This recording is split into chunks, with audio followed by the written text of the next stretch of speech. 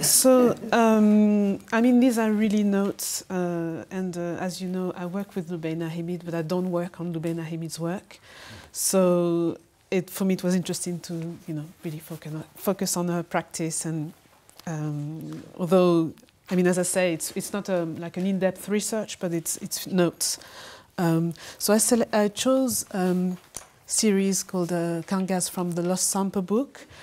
And the reason why I chose this work from this series is that when I started working with Lubaina in 2012, as part of the project Making Histories Visible, I looked at our website, and we have different bodies of works that are listed there. And there was this work on the website, which was very appealing to me for different reasons. It attracted me because of the medium. It's a collage. So it had a sort of a visual impact to me by way of identification. It represents a black woman with an iconic attribute, which is the afro. Which signifies the black beauty, natural hair, pride, and it really spoke to me in terms of a discourse around black identity. If you think of the Black Power movement, I mean, these are all the ideas that came to my mind when I first looked at these images. And in addition to that, it had the red and blue colors of the Western flags, notably in the UK, the Union Jack. And this, the collage that makes these patterns fragmented reminded me of Eddie Chambers' The Destruction of the National Front. So, I sort of, I mean, visually, without researching the image, that's the first sort of idea that came to my mind. But what I see here is the image, a sort of political assertion, but from the perspective of a black woman, which can also be tied to the different forms of feminism. So I looked at I first saw this image online on the Making Histories Visible website, and it was part of the exhibition Cotton Global Threads at the Whitworth in 2012, and I actually met Lubaina after this exhibition, I think. But I haven't seen the show. I only saw this work at Hollybush Gardens in I think it was in 2013, maybe 13, yeah. And then the experience was different because the image is paired with a painting, so one has a different sense of the image. It doesn't, it's not just about this collage, but now it's about the relationship between the image and the collage and the painting. So how does one make sense of this image?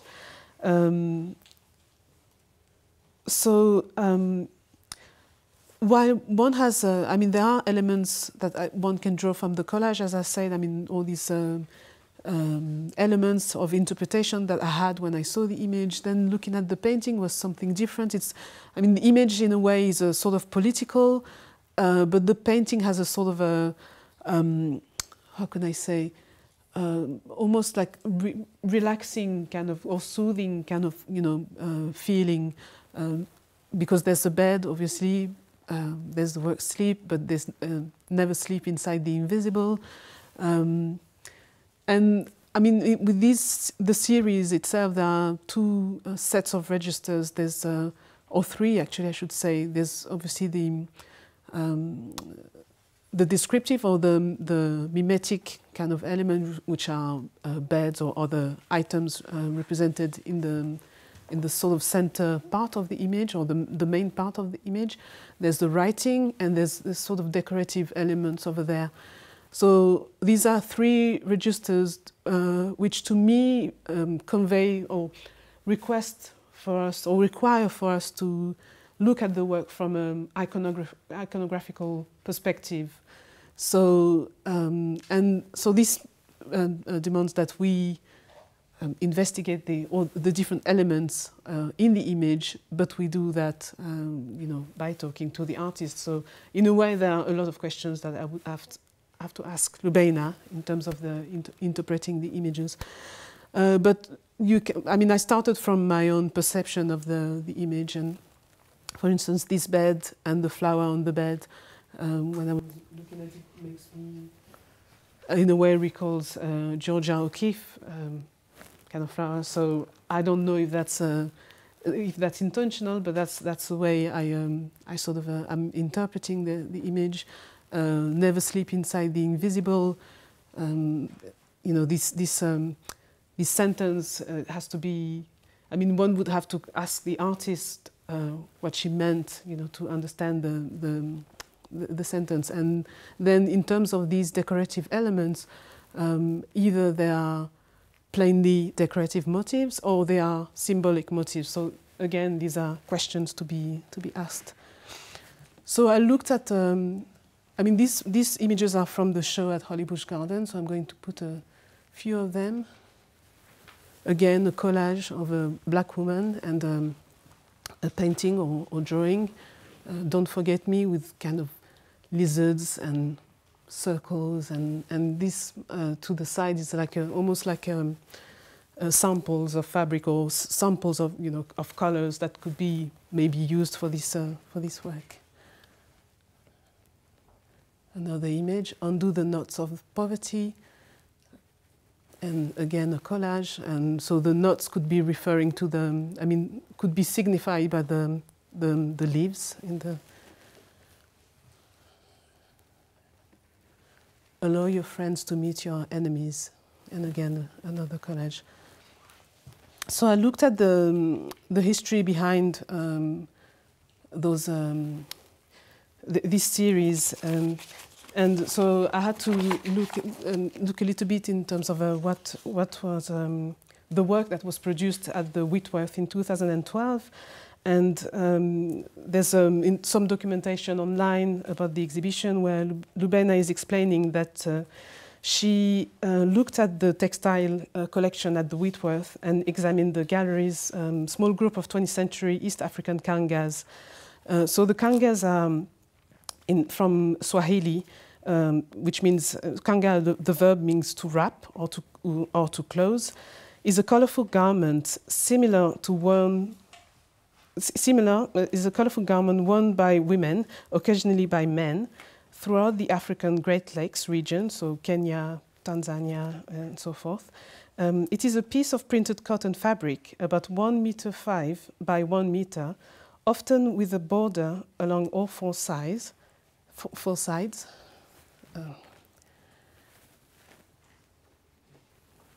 About all four sides, and called pindo in Swahili. So this is the pindo, and the central part mji, which differs in design from the border. One of the longer edges of the mji features a strip which contains a message in Swahili, or less commonly in Arabic or Comorian. This message is called Jina, literary name of the Kanga. Messages are often in the form of riddles or proverbs. So you can see here, I took this from a museum in Pasadena. So these are just examples because I couldn't find information on the Whitworth website, which is also one of the things to address in terms of how the artists are being documented, the artists' works are being documented, because they had this big exhibition during the 2012 Olympics, and you would think that in terms of archive you would find interpretation or interpretive material on the artists that have been exhibited, but there's no online access to the collection at the Whitworth, so I had to sort of put some examples from another museum in the States. So these are some of the images, and so there's the sentence in Swahili, and they put the translation in English. Mother, have no way to repay you except with my gratitude. It's no secret you are my one and only. So sort of love declaration. Where is goodness in this world?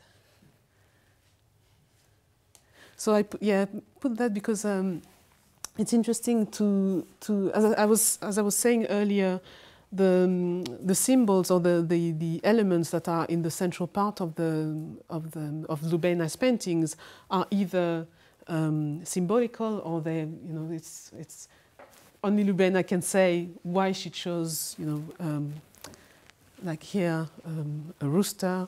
But it was interesting to see that there was so from my understanding, Lubaina worked from her own collection of Kangas and the collection from the Whitworth Museum.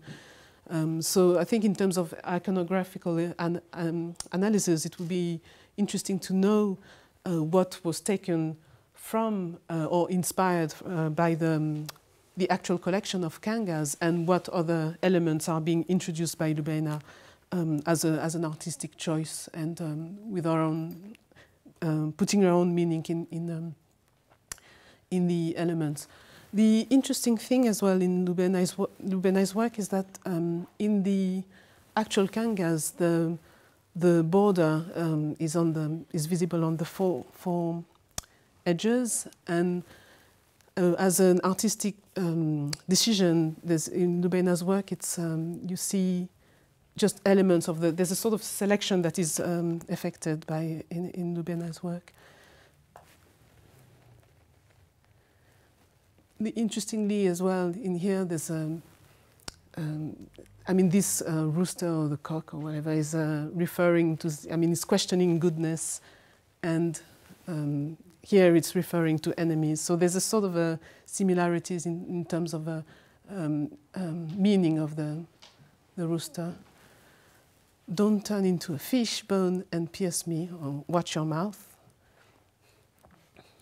And leave the state of unbelonging, which, knowing about Lubaina's work and context, I think might refer to maybe our position as, you know, black people or black practitioners, but living, you know, for it's maybe an incitation for us to reclaim a form of identity, but not maybe an identity that is boxed within, you know, a black identity, but maybe something that could go beyond that.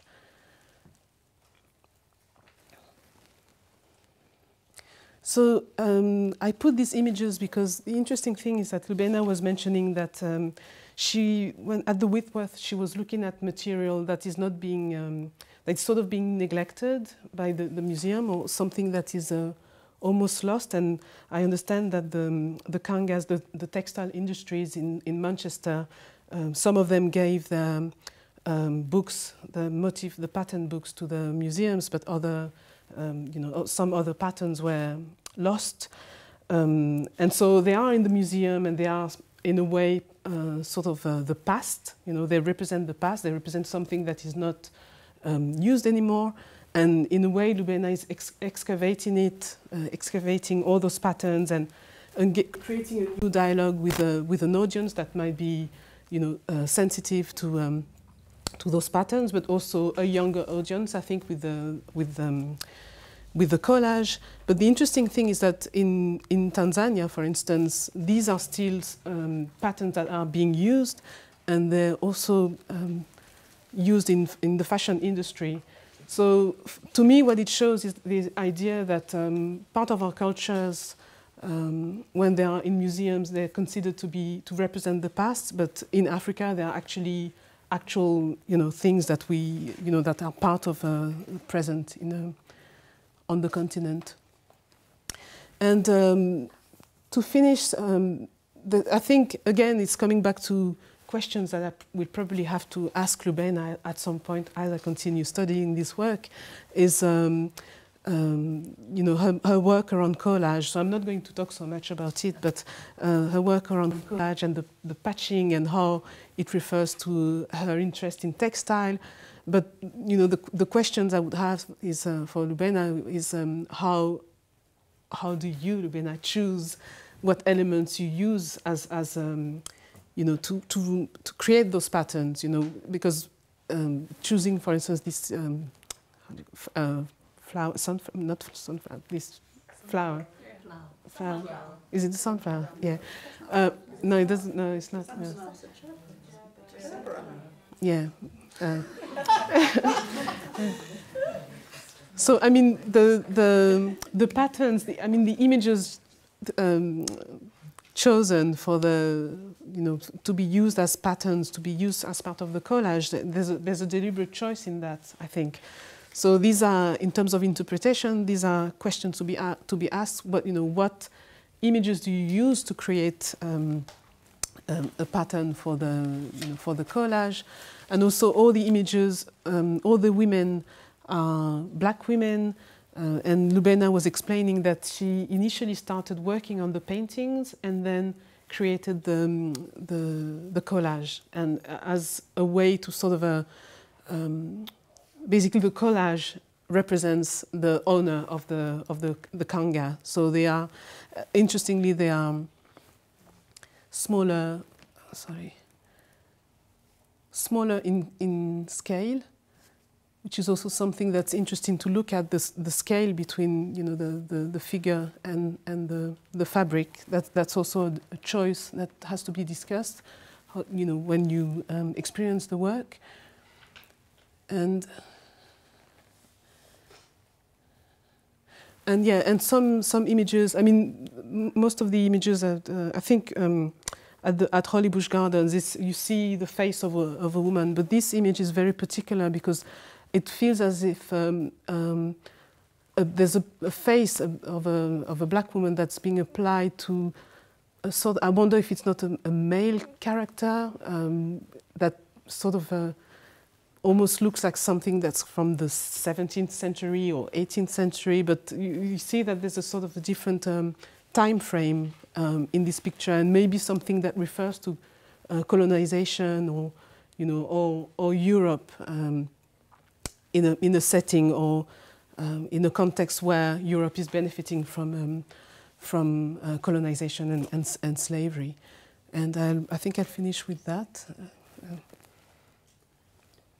Yeah, so that's the image that's been paired with the other one. Is forgiveness a cousin to freedom? So, I mean, again, this could be interpreted on different levels.